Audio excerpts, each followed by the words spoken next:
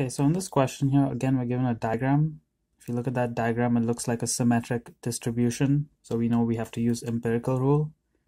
In this question, we're not given the mean and standard deviation. So that is the first two things we need to figure out from our diagram.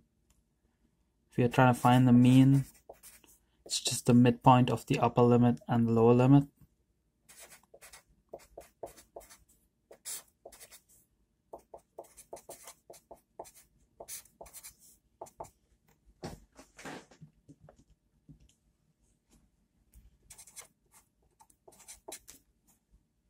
Okay, once we find our mean, we need to find our standard deviation.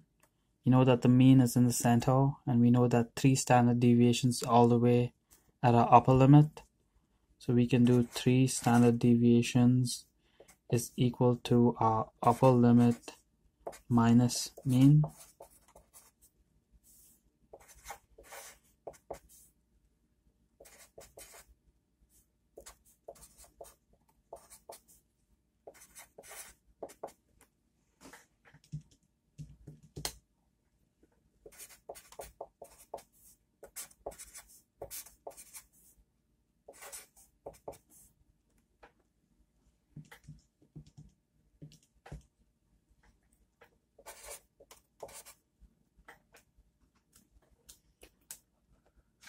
Okay, once we find our mean and once we find our standard deviation, again, the question gets pretty simple at this point.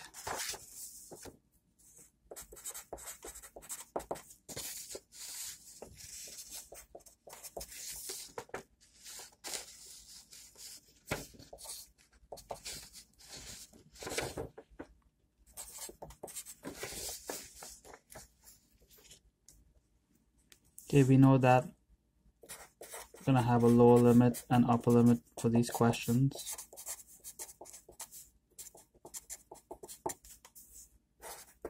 For the A part, it's just